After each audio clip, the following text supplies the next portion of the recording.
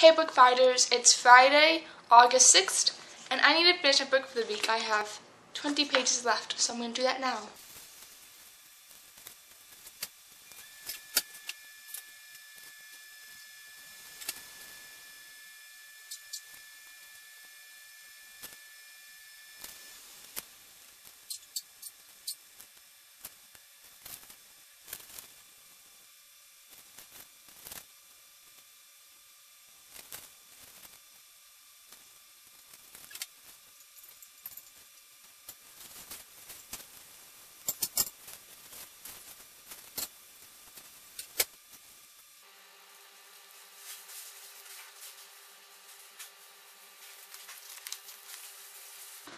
Okay, so I just finished Wuthering Heights by Emily Bronte, and all of the characters are horrible in this book. There's horrible, horrible people.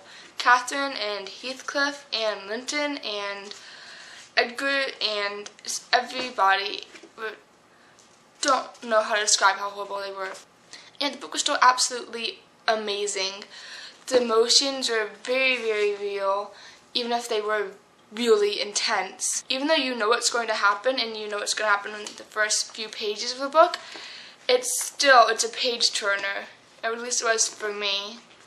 It was just very, very interesting, and not in the interesting weird way, although it was pretty weird. It was interesting and just, you care about the characters and you care about what happens, even if you don't like the characters. This is very odd, and it's a very, very powerful piece of writing to do that, to make you care even though you hate them. Or I guess you don't really hate them, they're horrible people and you like them anyway. I did, at least. It's a beautiful, beautiful book of heartbreak. I definitely love this book. I definitely